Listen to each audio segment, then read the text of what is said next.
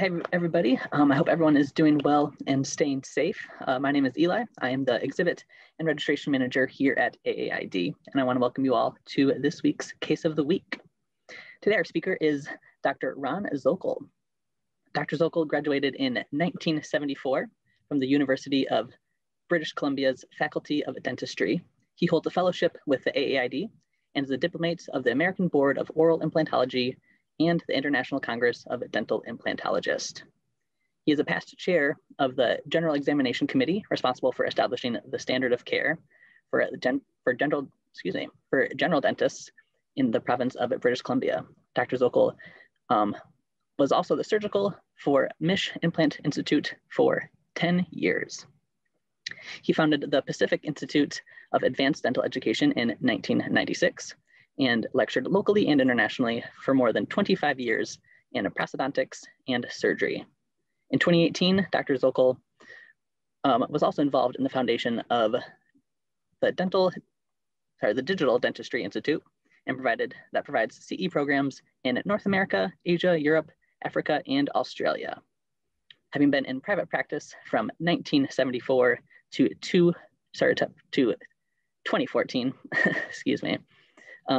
He now continues to practice in BC Perio in Vancouver, Canada, with a team of periodontists and prosthodontists, providing services in advanced surgical and prosthetic rehabilitation. Dr. Zokol, thank you so much for being here with us today, and welcome to the webinar. Thank you very much, Eli. I very much appreciate it. Am I okay to start sharing my screen? Of course, yeah, you're all set, ready to go. Very, very good. Well, I want to say hello to everybody and probably a good evening to those of you on the East Coast and good afternoon to those of you on the West Coast. Today we have a case which I think you'll find actually quite interesting. It probably has a lot for everybody. Probably the person or the surgeon, oral implantologist with moderate to a lot of extensive experience would be helpful, but also information for the person in their early learning curve. I come to you from Vancouver, Canada, which you should see in the background right there. And the subject today, if I can get my mouse to work here.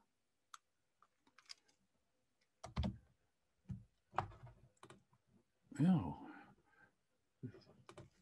fun here. Let me just take a second here. There we go. Looks like we're rolling. This is a posterior maxilla revision case, and Eli was kind enough to give me a nice introduction. I'd want to let you know that my CV is available upon request and be happy to send anybody that information.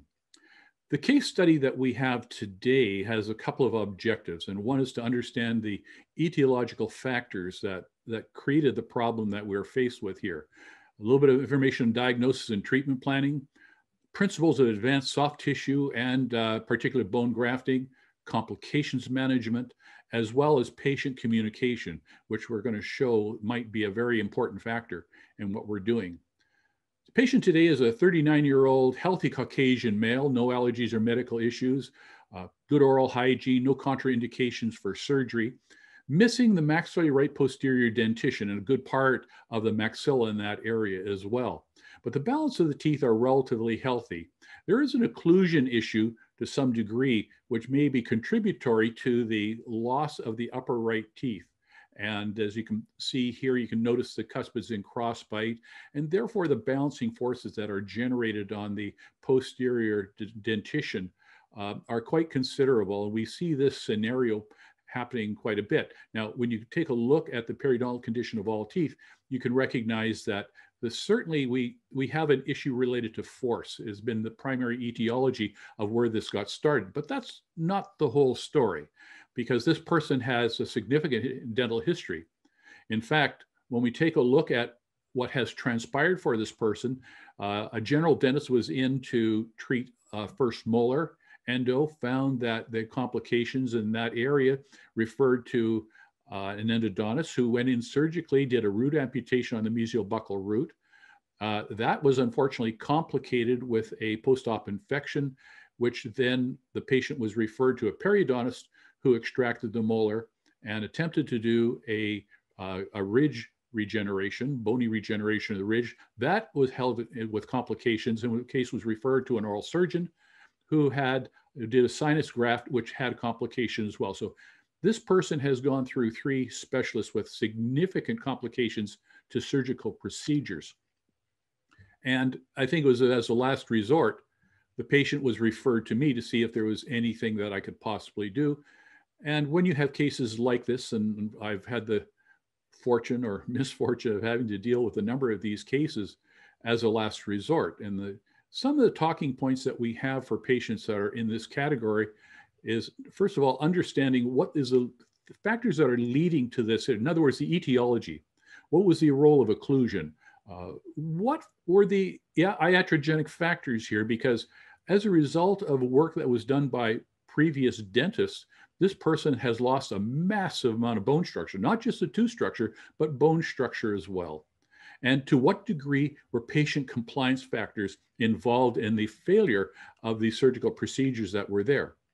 So when we are faced with a condition where we are uncertain as to the potential, it's important to recognize that there are 3 competent surgeons involved with this, and the patient had a problem. So the prognosis is extremely guarded.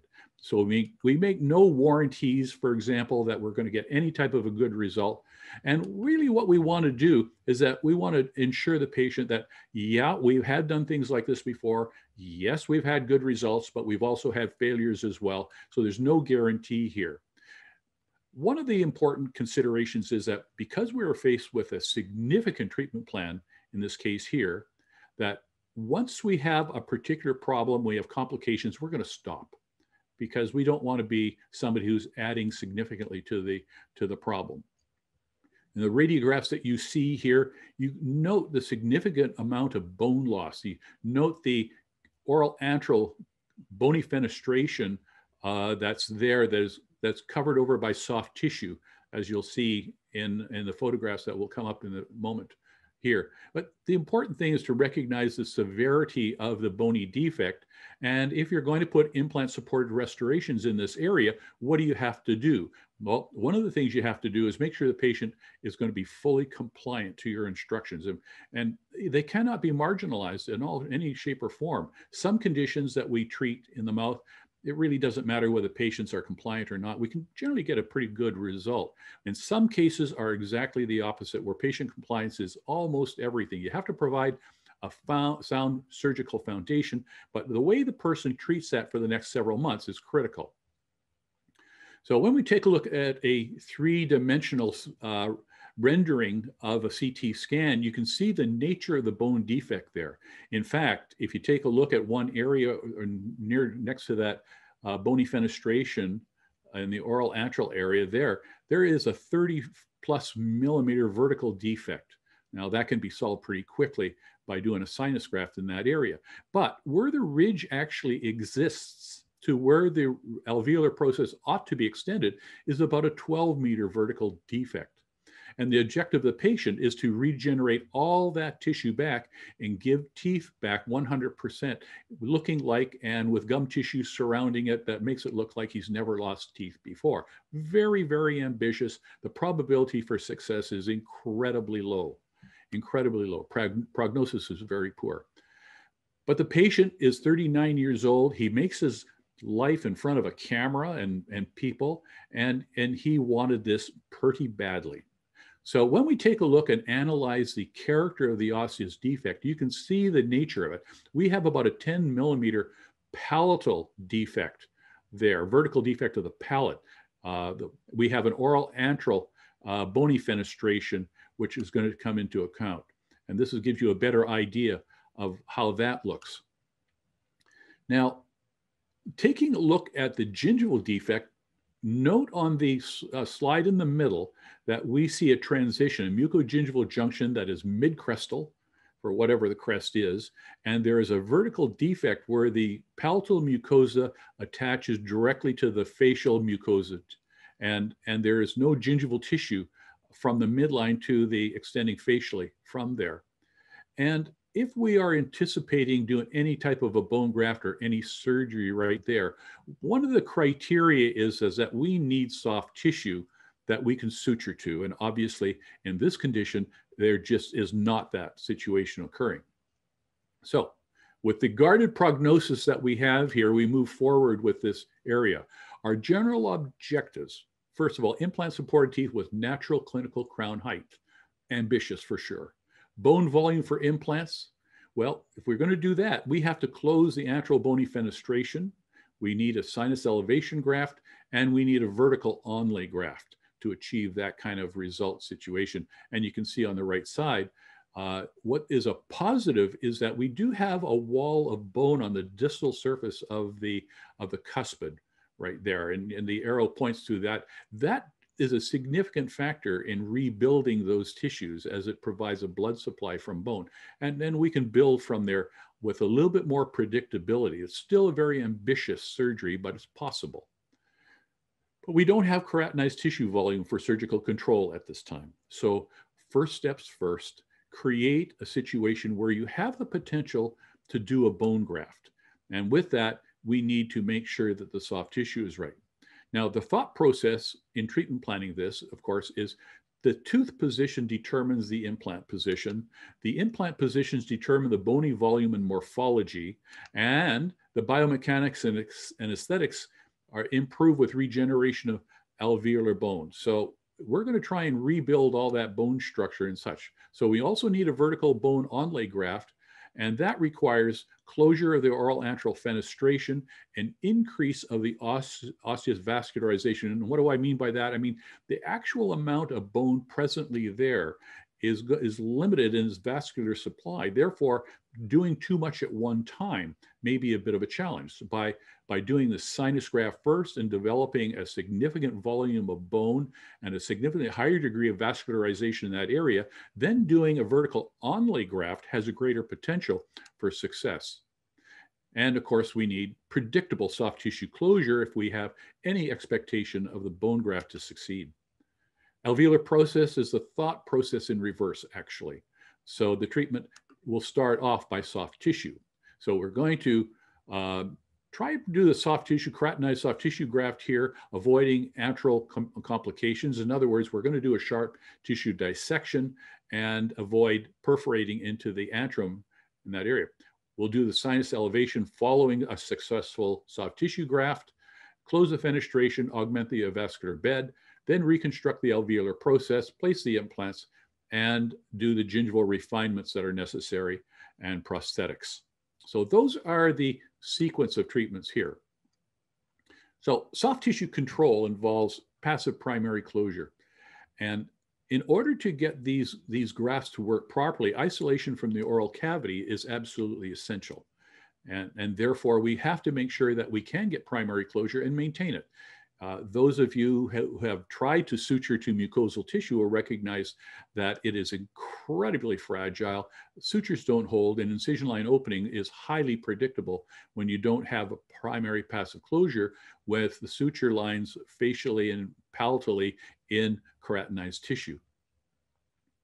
Now, I want to show by example another type of a case here that we did, another advanced bone graft case that we had to look at. So this is strictly as an example of some of the stuff that you have to do. This is the floor of the mouth is higher actually than the alveolar process. And of course, a vertical bone graft was requested here. And therefore you had to regenerate the soft tissue to do that. And when we did this, we did a sharp dissection. We maintained the periosteum, avoided complications with the adjacent neurovascular bundle in the mental foramen area. And having done that, harvested a very significant piece of soft tissue, and we applied that, sutured it to the periosteum. And when we did that, we brought the patient back just short of 2 weeks, and it was becoming vascularized. And this patient also had a complication with healing from surgical procedures, which led to this multiple surgical disaster situation, losing the vertical bone that she did. Well, once we were able to establish that, we had a 3-month post-op here where we had a very lovely bed of keratinized tissue, attached keratinized tissue. And now we have the ability to manipulate these tissues, suture these flaps, the buccal and lingual flaps, and have a reasonable expectation of maintaining closure. Now we go back to our case in hand today, And we're going to apply those same principles here, and we're going to do a sharp tissue dissection in order to increase the keratinized tissue on the facial aspect here. And we need to do that without perforating the periosteum over that oral antral fistula. Now, by the way, that fenestration, this is the fenestration I'm talking about on your right-hand side there. And that's just an overlay. But when we did the sharp tissue dissection, this is what we ended up with here. So we managed to not perforate in, we managed to leave a bed of periosteum in place, and we harvested a very, very significant part of the palate. And I'll show you a harvest picture as well. And we close that up. This is the area of increased keratinized tissue that we're able to find. And of course, we eliminated that vertical defect at the mucogingival junction, which would have also played a little bit of a problem in making sure that we got good tissue management. In any case, with that, we added a bed of keratinized tissue that we could work with. So our first step in surgery with this patient has been successful. The patient who has been perhaps non-compliant or whatever reason, failures in the past have occurred, at least we got through this one step. And now we're going to proceed with closure of the sinus bony fenestration as well. This is the palatal harvest, by the way. On the left side, you can see it took most of the palate on the patient's left side, ranging right from the anterior right to the distal second molar. And as you can see, and probably about a 15 millimeter vertical on that. 10-week post-op on the right. So it all granulated in. And to the credit of this patient, not a peep, not a word of discomfort related to the granulation area of that palate as it healed.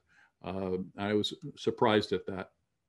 Now, our next step, when we start to work with the management of the bone volume, we do a full thickness flap. And as you would expect, that the periosteum on the surface there is intimate with the Schneiderian membrane of the sinus. And as soon as we laid the full thickness flap there, we had an immediate perforation into the right maxillary antrum here. And you can see the bony defect.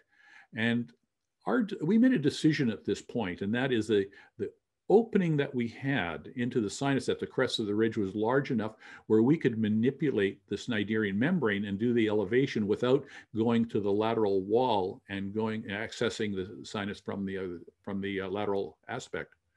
So when we did that, we put a biomend membrane in place there. Biomend membrane has I believe it has a barrier effectiveness of about 8 weeks, but it's a certain rigidity to this membrane, and when you fold it up like that and put it in, it has a tendency to rebound back, which is beautiful because as it expands back to its original position, it forms the superior wall that you'll see on the right-hand side there. You can see the medial aspect of the sinus, or the lateral aspect of the nasal cavity, that the membrane has been elevated from, and the superior aspect is formed by that biomend membrane.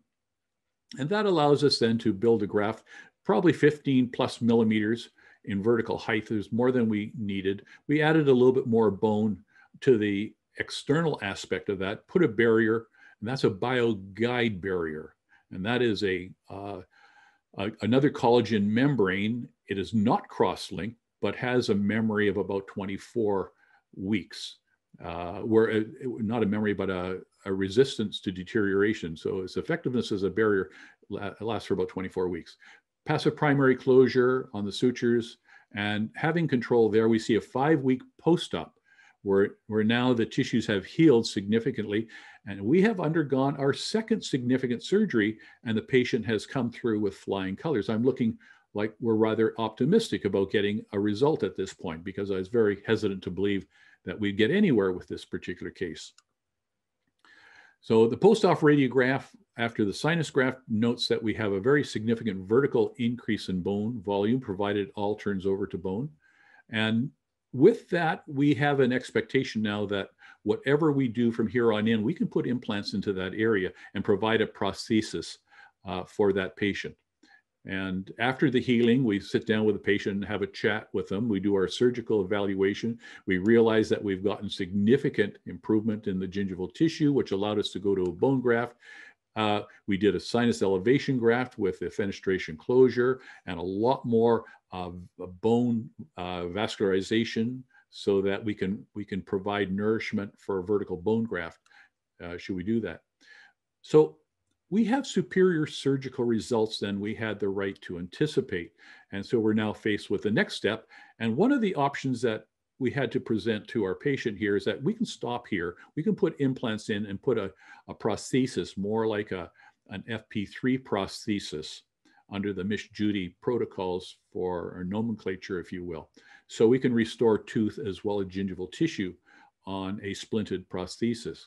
The patient was pretty adamant. He was feeling pretty good that he wanted to go and he wanted to do a vertical bone graft. Well, that's fun because this vertical bone graft is very, very significant. You can see the height that's there.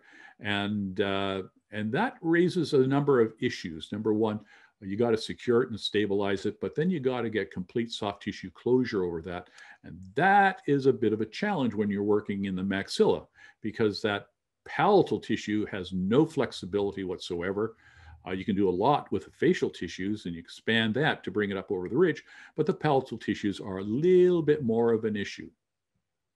So here's what this looks like here. We want the discussion points here that we talk about is the soft tissue closure requirements. They have to be primary passive closure and complete coverage of the titanium mesh. That's essential, okay? Issues. None for facial tissues. We can expand those tissues out. We can release those tissues and make sure they can cover up to the mid-crestal area of the graft here. But the palatal tissues have no elasticity, and we have to account for that. And what I did here was a palatal split thickness bipedical flap. And what that means is that we use a sharp dissection to allow the teeth, and I see maybe my image is overlapping that just a little bit more than ideal, but we did mid-crestal incision line closure is what we're looking for. So we want the facial tissues to come up to midline, but we want the palatal tissues also to come up to the midline. So the split thickness flap leaves a base at the superior aspect of the palatal titanium mesh in place, but we slide that split thickness up towards the crest of the ridge here. So we have complete, the periosteum covers the superior aspect, the sliding pedicle covers the inferior aspect on the palate, and it must overlap the periosteum superiorly so none of the titanium mesh is actually exposed. A barrier membrane is put over top of that, and the tissue is closed at the crest, and the palatal tissue is sutured to the periosteum that was retained underneath there. So the actual titanium mesh extends past that margin of keratinized tissue that you see, but it's underneath the periosteum superiorly that is wide open. Now, more than the key in principle here is that if the titanium mesh, or excuse me, the gingival tissue level at the time of we made the incision is where that green line is, we have to leave enough of that sliding pedicle to overlap the periosteum by about 5 millimeters. And that will ensure adhesion of those tissues and isolation of the graft and the titanium mesh. This is an immediate post-op radiograph of the surgery. And we're feeling pretty good that perhaps if this grows bone, that we'll have a solution that might work. 1 week post-op, we see everything is handling and granulating in nicely. Everything's going as well as I would want. 6 week post-op, we're noticing a fenestration in the soft tissue, exposure of the titanium mesh, and that is right in the second premolar, first molar region. We see thinning of the tissue over the titanium on the premolar, first premolar area, the bluishness that you see there. And this is a common problem with titanium meshes. Tissue that is mobile over titanium mesh finds that there's some damage. And of course, when you have injury to tissue, even at the localized small area there, that injury to the tissue causes a release of collagenase and soft tissue is deteriorated, will also increase the potential for osteoclastic activity and reduction of osteoblastic activity. So inflammatory responses due to soft tissue injury are no friend of ours. And you leave it over enough time and a lot of this area of the titanium will become exposed. So once we have a fenestration through the soft tissue and exposure of the titanium mesh, there is a protocol that we recommend. And I'll share that with you eventually. But for the purpose of right now, I wanted to show you what happens over a period of time. So at the same time as we took those images, this is the area of occlusion. And you can see that if by chance this were to be successful, then we have a great potential to achieve the results we're looking for. However, that wasn't to be the case. We have an increase in the exposure of the titanium mesh. We go over instructions again. We bring the patient back again, and we have more exposure. And this ultimately is an abject failure. And I scheduled the patient to come in. We're going to remove the titanium mesh. We did. We got rid of all the granulation tissue, close it up, put a lot of platelet-rich fibrin membrane in there, close it up with a dermal matrix over top there just to help close the area and keep it as comfortable as possible, and reschedule the patient for an 8-month consultation. Once the tissues have healed and matured, we're going to reevaluate and we have a chance to discuss what we want to do.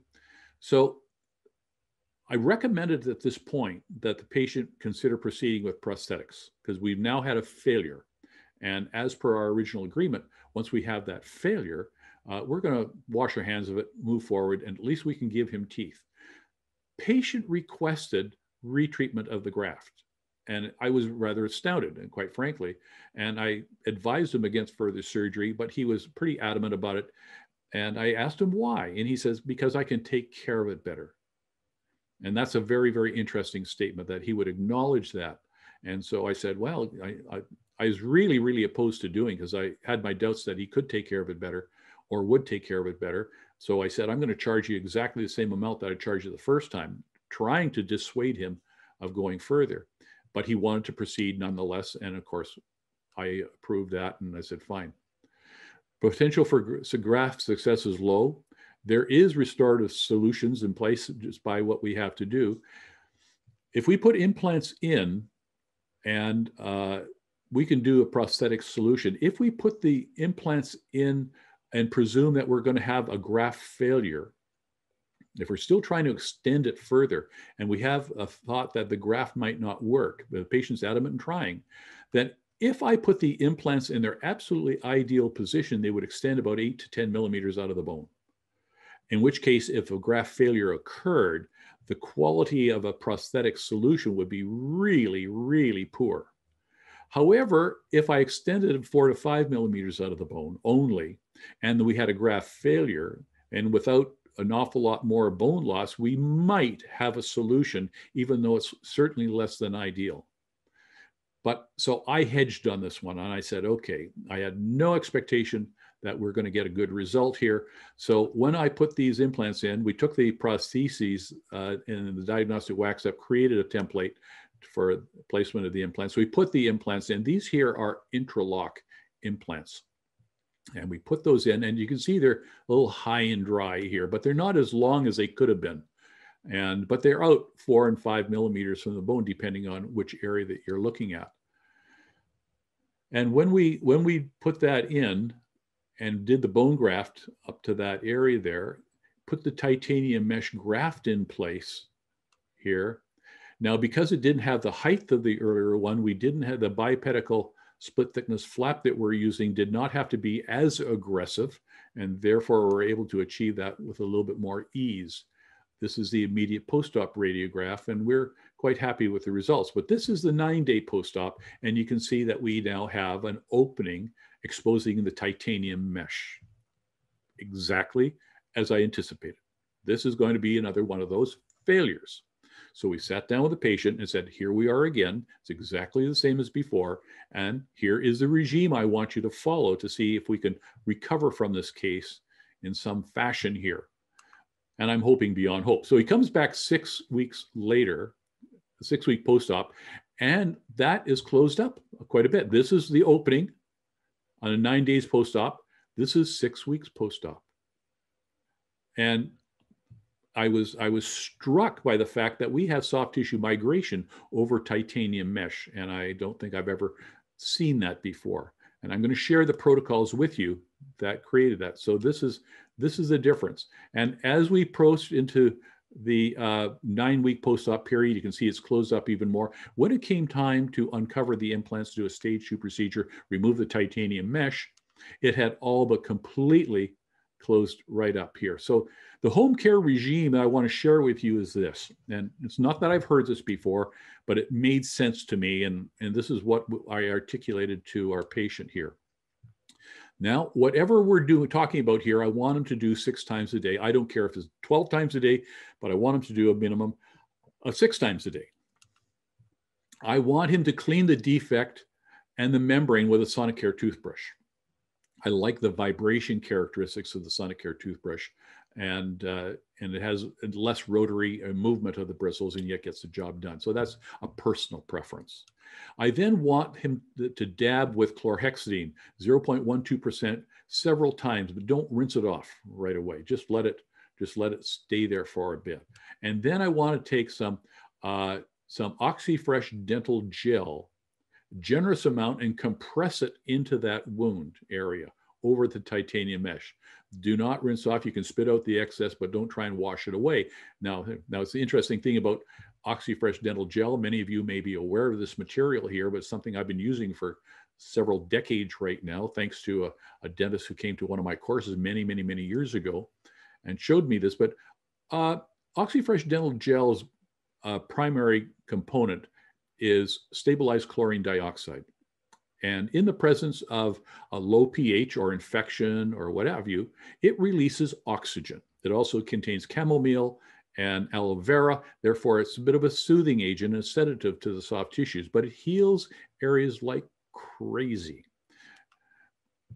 So you repeat daily until the next appointment, and he went out and did that, and that's how he got to where he was. So these are the components of this regime that I'm recommending. I like the Sonicare toothbrush, the Paradex, 0.12% chlorhexidine, and the OxyFresh dental gel.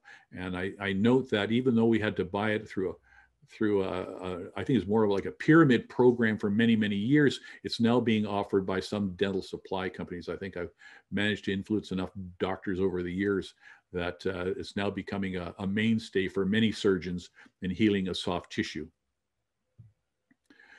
So when we now are at the point where we're going to remove the titanium mesh and take a look at the results of this here,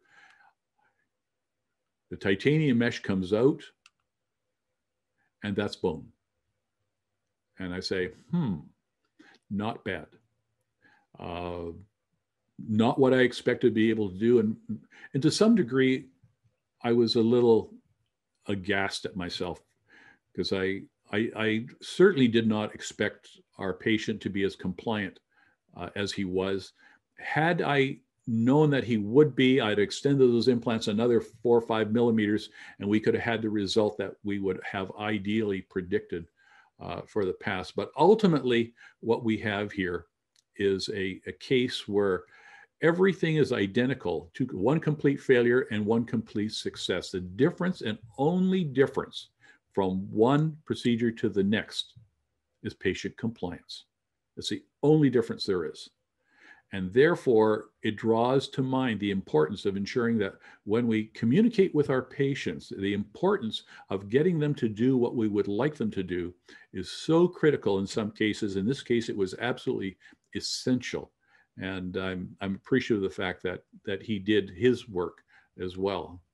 So we layered that with PRF. We put a flap in place here, another dermal matrix to thicken up the tissues here, and sutured together and allowed it to heal. So ultimately, we're faced with this condition here. This is a condition where you can see the implants with the onlay graft around the implants. You can see how we've regenerated bone all the way up to the crest module for all 4 implants, 360 degrees around, and it's been stable now for about 7 years.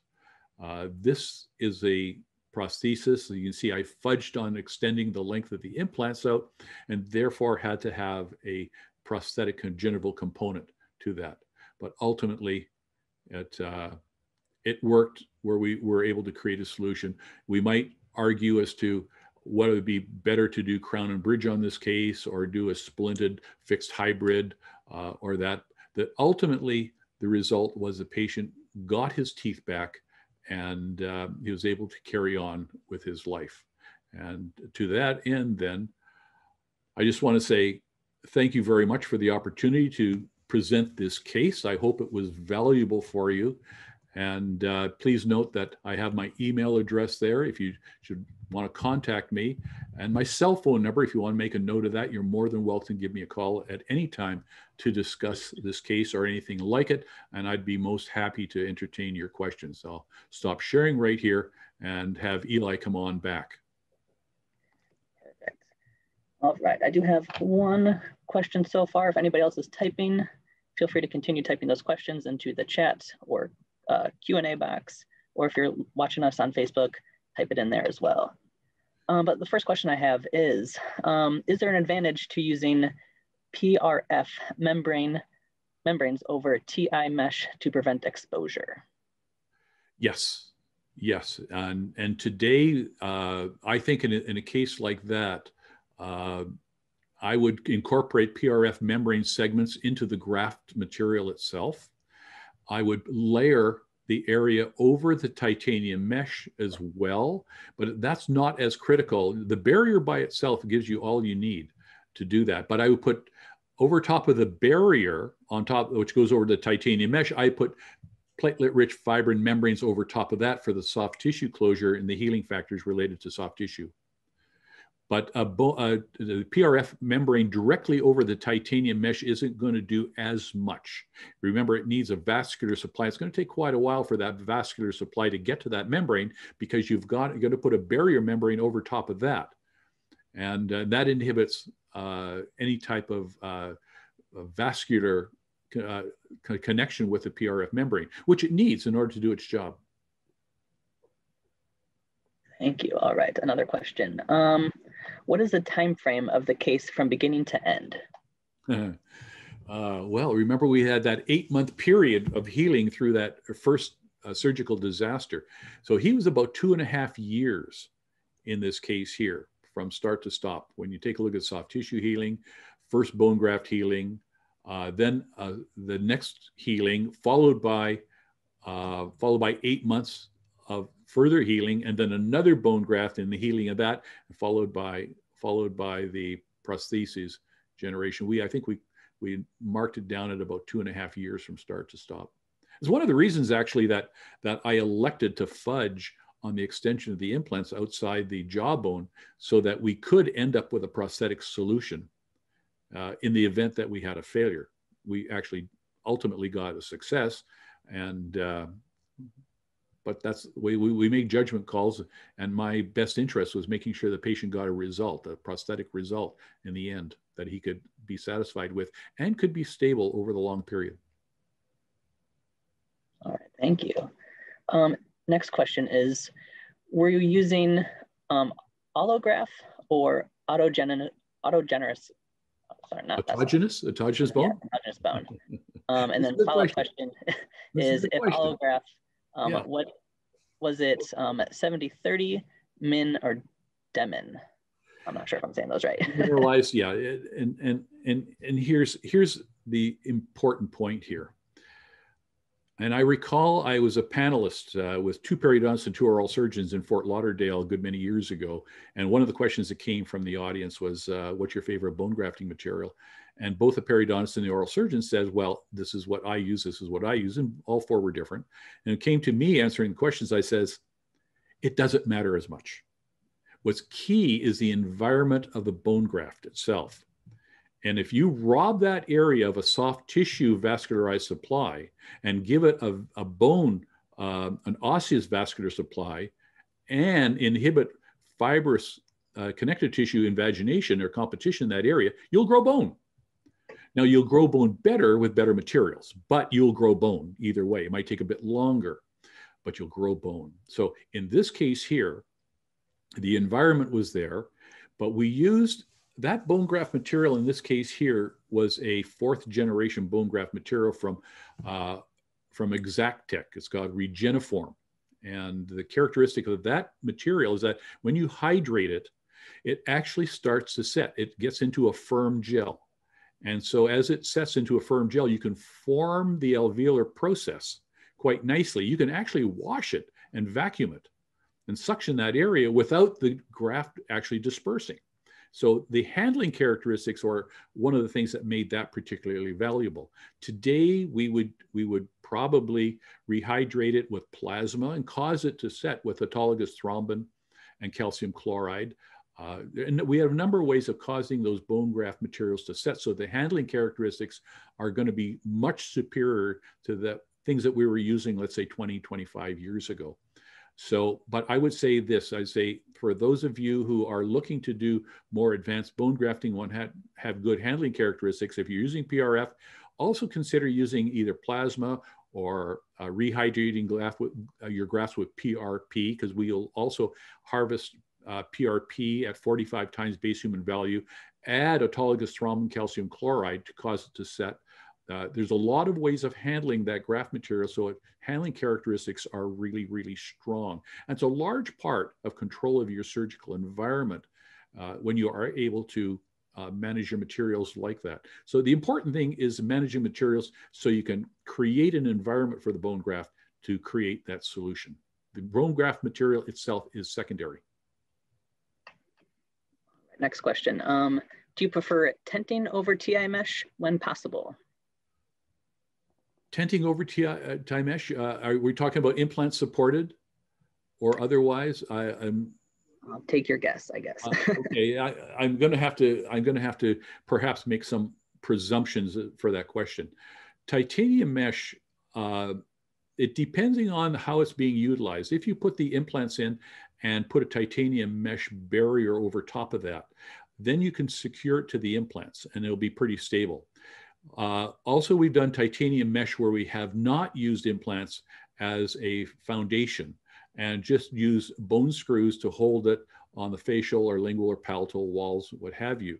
And they've been equally successful. The most important thing is that you can expect the patient to compress that area to some degree during their daily functions. Therefore, the rigidity of the titanium mesh is absolutely essential if you don't have an implant support factor on the occlusal aspect. And that's really important. So if you're using a very flexible titanium mesh, you're going to struggle with success, because the most important thing is that you got to keep that bone graft absolutely dead stable and make sure it doesn't move.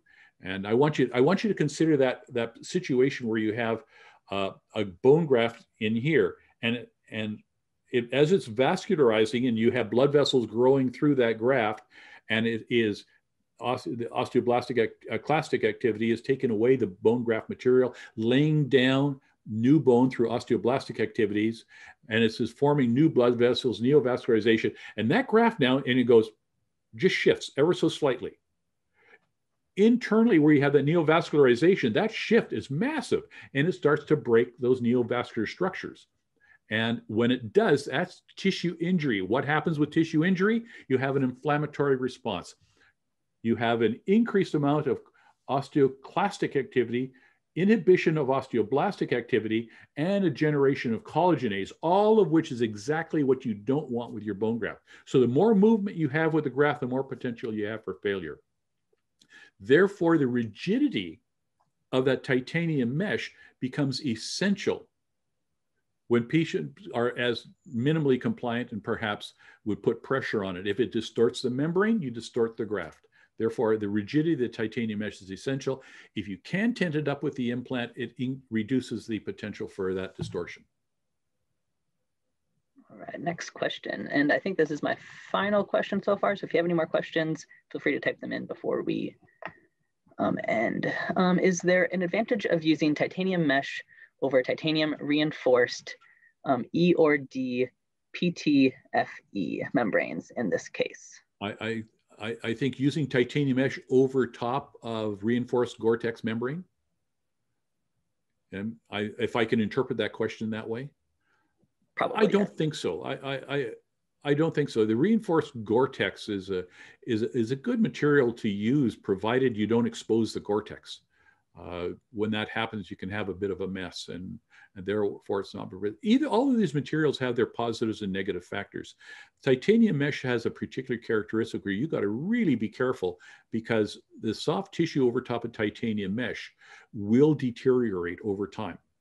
If I have a patient, I had a patient where I said to them, look, we just did a bone graft for you, and if I can put you in a coma for 3 months, I'm going to get my very best results.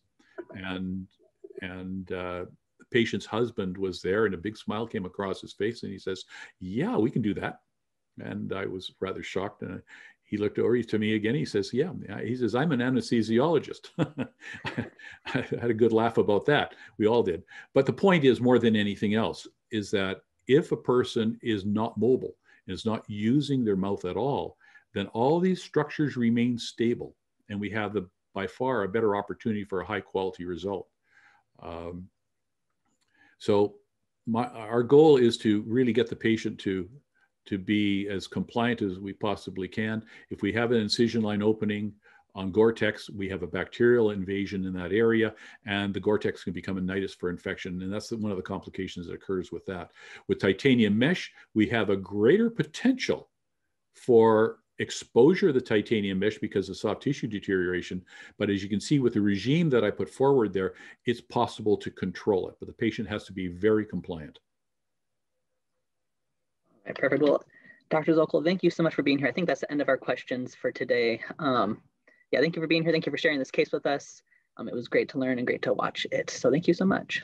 Well, my pleasure. And I think we scooted through that pretty darn quickly. So we're probably not a full hour here. Anyway, I appreciate the opportunity to address the Academy. Of course. Yeah, thank you so much, everyone. Have a wonderful evening and stay safe. All right. Thank you.